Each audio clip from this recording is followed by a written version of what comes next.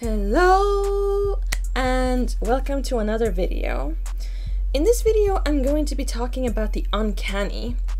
You probably heard of the uncanny valley, which is a term created in 1970 by robotics professor Masahiro Mori, and this term describes the human reaction when seeing things that are human-like but not quite human. Examples like prosthetic limbs, humanoid robots, and even zombies and corpses are used in the graph describing this phenomenon. As things get more and more human-like, we start to feel more familiar with the object until it reaches a certain point. Right before it becomes undistinguishable from human beings, our positive emotions to the object dips into a valley of uncomfortable feelings. And this is what the uncanny valley is. However, today I want to go even further back to the beginning of the 20th century, when the term uncanny was first introduced. The term was created first by psychiatrist Ernst Jentsch in 1906, and then later expanded on by Sigmund Freud in 1919. In German, the uncanny is called das Unheimliche, which translates roughly to unhomely or something that is strangely familiar. So what I'm gonna be doing in this video is give you a bit of backstory to the history of the uncanny, and also tell you a bit more what this feeling is all about. Then I want to mention specific artworks and media spanning all the way from the beginning of the 1900s up to now that invoke these uncomfortable, uncanny feelings. Part 1. The uncanny. With the word unheimlich, the German language seems to have produced a rather fortunate formation. Without a doubt, this word appears to express that someone to whom something uncanny happens is not quite at home or at ease in the situation concerned, that the thing is, or at least seems to be, foreign to him. In brief, the word suggests that a lack of orientation is bound up with the impression of the uncanniness of a thing or incident. It is thus comprehensible if a correlation, new, foreign, hostile, corresponds to the physical association of old, known, familiar. A story called The Sandman, written in 1816 by E.T.A. Hoffmann, is centered around the character of Nathaniel, who falls in love with a mechanical doll named Olympia. He is tricked into believing that the doll is a real woman by seeing her through a pair of magical spyglasses sold to him by a mysterious optician called Coppola. Nathaniel becomes deeply obsessed with this doll, and the story ends with Nathaniel committing suicide during a fit of madness. The story intrigued both Ernst Jentsch and Sigmund Freud, as they both decided to use this story to explain the phenomenon of the uncanny. Jentsch used the story mainly to explain the emotional response one would get seeing something that is almost lifelike, like the effect of the uncanny valley I mentioned earlier.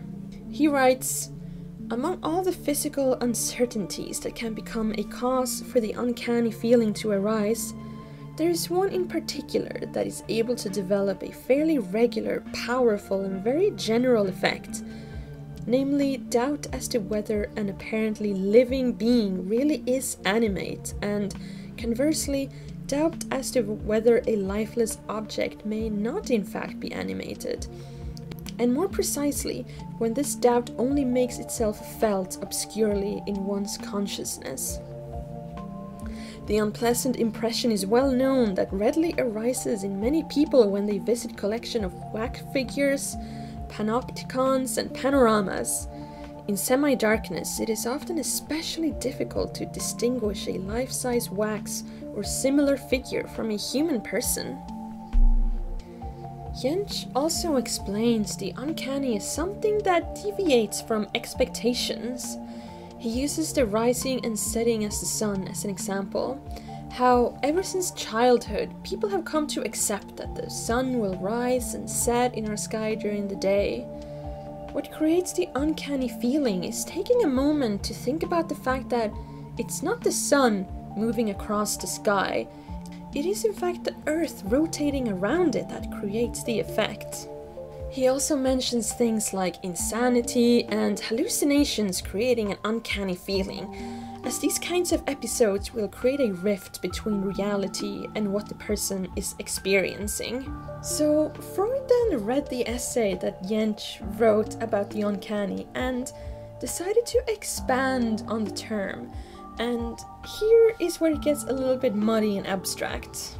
Freud also used the story of the Sandman written by Hoffmann to explain his findings, and although he did agree with what Jentsch was saying about the mechanical doll Olympia invoking feelings of uncanniness, he claimed that the true uncanniness came from the involvement of the Sandman and the fear of losing one's eyes.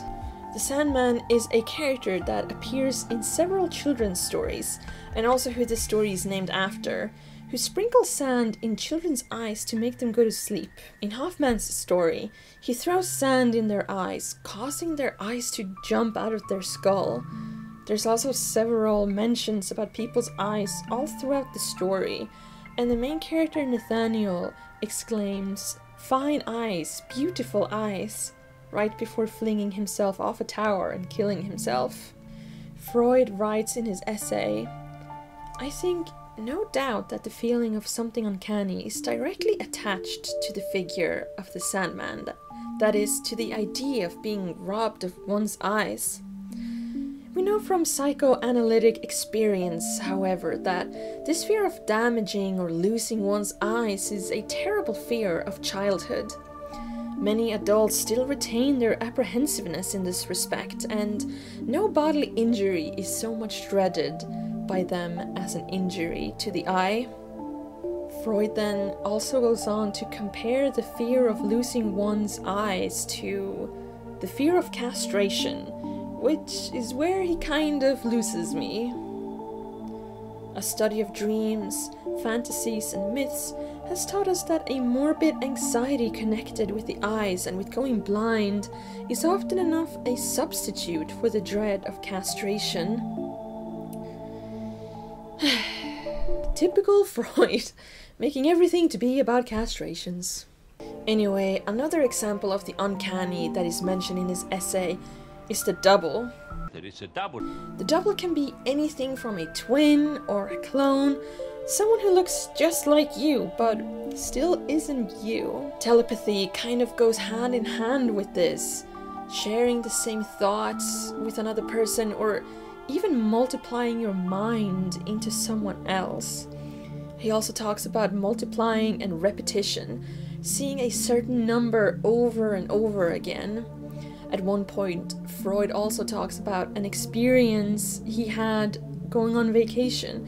He wandered around the city, eventually getting lost and finding himself walking in circles. Over and over, he would find himself in a place he had already been, recognizing the buildings and surroundings. The feeling this created, recognizing your surroundings while still feeling anxious and lost, as well as the same environment constantly repeating, he claimed was very uncanny. Lastly, I want to mention how dreams relate to the uncanny. Both Jentsch and Freud agree that the uncanny feeling arises when reality tends to distort. Uncertainness is a big factor in the creation of the uncanny, and dreams are often filled with uncertain emotions and a mix of reality and imagination. Dreams are often familiar and sometimes comes with a feeling of dread or helplessness. Part 2. Uncanny artworks. So now I want to bring up some artworks that capture this uncanny essence. I want to warn you that some of the artworks depicted might be a little bit unsettling. So the first artwork I want to mention is an artwork created by artist Hans Bellmer in 1935. Bellmer did many dolls all throughout his artistic career and photographed them in certain poses and settings. This one took inspiration from the wooden dolls often used by artists and had movable joints that could be manipulated into different poses. The doll is human-like and positioned to stand upright, like a human, in a seemingly normal setting, but it's obviously not human. The fact that it reminds us of a human being is not the only thing that makes this piece of art uncanny. It also plays with the idea of the double and repetition. The lower part of the body is being repeated on the upper part. Some body parts are even doubling as other body parts. Reading a description of the work, we find out that a pelvis is being used as a stomach and a butt is being used for the chest. The grainy quality of the photo and the lack of color also enhances the uncanny feelings, as it makes it harder to make out what's actually in the photo. We're left wondering, what are we really looking at? And then the next one is by Robert Gober and it's called Untitled Leg from 1990. So it's just a leg sticking out of a wall. Yet this simple idea stirs very strong emotions in a lot of people. The leg is very realistic. It even uses real human hair as leg hair. And the fact that it is dressed with a nice shoe, sock and pants makes it feel very ordinary. That, mixed with the fact that it is in fact a dismembered leg sticking out of a wall, creates a very strong uncanny effect. It's something that is so ordinary, yet so unordinary. We're also left wondering what happened with the owner of the leg. Is the leg simply cut off, or has the owner been engulfed by the gallery walls? This is a great example of something that is very familiar to us, yet unexpected, and in turn we're left feeling the effects of the uncanny. And then the final artwork that I want to talk about before moving on to more contemporary pieces of media is Stare by Jenny Saville from 2006. This piece is a portrait of a woman. It is drawn with loose strokes and line, and her face is starting to blur or duplicate. When we look closer, we see that her eyes and ears are starting to duplicate around her face, almost like she's jaggedly moving in and out of time or coming in and out of reality. Maybe she's in the process of cloning herself. The use of red color makes us think of bodily harm. And maybe she's disassociating from reality after having undergone a physical trauma. This drawing brings up many points that were discussed by both Jentz and Freud, like the act of duplicating, the dreamlike qualities in the way the lines seem to blur and move, and then also the act of disassociating from reality. So those were the artworks I wanted to mention to show you how one could implement the ideas of the uncanny into visual mediums. Part 3, Uncanny Media. Now I want to talk about more contemporary pieces of media that I think evoke the feeling of the uncanny. I'll do my best not to share any huge spoilers for any of these films and games I'll be talking about. So the first piece of media I want to mention is Silent Hill 2. The game follows the protagonist James as he's looking for his deceased wife Mary. Even though she has passed away, James received a letter from her asking him to meet her at Silent Hill. Shortly after arriving, he meets a woman named Maria, who looks strangely just like his wife. Her name is slightly different, and she dresses completely opposite from Mary, but her face and body are pretty much the exact copy of Mary. Already we can draw a connection to what Freud mentioned in his essay about the uncanny, seeing someone as familiar as your own wife, yet it is not her, it's a stranger. The story continues as the game begins, and you are suddenly forced to fight against disturbing creatures, one of which is eerily similar to the doll created by Hans Bellmer I talked about earlier in this video. Not only are these creatures uncanny because of their resemblance to humans, they are also uncanny because they symbolize different aspects of James himself. It is well known that these creatures are meant to represent the feelings that James went through as his wife was dying, and so they might not be his doppelgangers visually, but they are reflections of his mind. Hoffman accentuates this relation by transferring mental processes from the one person to the other, what we should call telepathy, so that one possesses knowledge, feeling, and experience in common with the other, identifies himself with another person, so that his self becomes confounded, or the foreign self is substituted for his own. In other words, by doubling, dividing, and interchanging the self. The next piece of media is Coraline. So there is a lot of uncanniness to unpack with this one.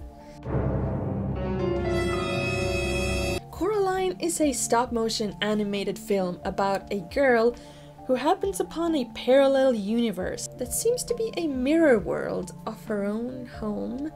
Everyone she knows in the real world exists in this new world, however, they are slightly different. The first thing I want to mention is, can you guess it? There is a double. The fact that the new world she finds is a double of her own world. This new place is just like her home, although slightly different. Her parents are like her own parents, although slightly different. This new world becomes more and more unsettling as the movie is progressing, until her other mother says she gets to stay there if she just gives up her eyes. You know, I always thought that Freud was just a dusty old sexist who could only talk about castration over and over again. But you know, he got this part right. Losing your eyes is uncanny as fuck. And the fact that they are being replaced by buttons, something that you often find in stuffed toys and dolls, just makes it even more unsettling. Moving on to my next piece of media, which is Eternal Sunshine of the Spotless Mind. This is actually one of my favorite films of all time, and I have lost count of how many times I've actually seen this movie. The film is about Joel and how he wants to remove his memories of his ex-girlfriend Clementine. He goes to a clinic to have this procedure done, and the majority of the film takes us through his dreams and memories of their past relationship. The film is full of amazing visuals and truly captures the strange emotions often felt during dreams. Dreams are the merging of reality and imagination and are by themselves uncanny. As Joel is going through all of his past memories, he's becoming frightened and helpless in what is familiar to him. No longer are his fond memories filled with pleasant and happy emotions, but instead they turn into something that induces panic and anxiety. Also, this scene is just super creepy. Oh, I'm sorry, Mr. Bear. I thought you understood what was going on here. I don't know. You're erasing her from me. You're erasing me from her. So, the last piece of media I want to talk about is the movie Us. Us is a film made by Jordan Peele and is about a family who encounters their bloodthirsty doppelgangers. Already you can see where I'm going with this. There is a double. But I wanted to mention this film just because of how they use repetition and the idea of the double to their advantage. The movie starts off with the main character, Addie, as a child as she enters a funhouse on the boardwalk. Inside there are mirrors everywhere and already we feel a sense of unsettlement. First of all, these fun houses are supposed to be enjoyed during the daytime, and the fact that this takes place during nighttime already gives us an uncanny feeling. We all know the fun and joy these types of places can give us, but entering one in darkness just gives the situation a feeling of dread. It then moves on to present day, and leading up to the family's encounter with their doppelgangers, Abby starts to spot repetitions. Freud wrote about this exact phenomenon in his essay about the uncanny. For instance, we of course attach no importance to the event when we give up a coat and get a cloakroom ticket with a number, say 62. Or when we find that our cabin on board ship is numbered 62, but the impression is altered if two such events, each in itself indifferent, happen close together. If we come across the number 62 several times in a single day, or if we begin to notice that everything which has a number, addresses, hotel rooms, compartments in railway trains, always has the same one, or one which at least contains the same figures. Abby's family's friends have twin girls that are playing on the beach. She looks down at her clock and it shows 11:11. We get so many of these little things that shouldn't really mean much on their own, but all of them happening so close to one another creates an uneasy tension and cleverly hints about what is to come. Alright, so that is all I have for today. This is a topic that I find incredibly interesting, and I hope you did too. If you like this video, please do give it a like and subscribe if you want to see more. And I will see you again next time. Bye!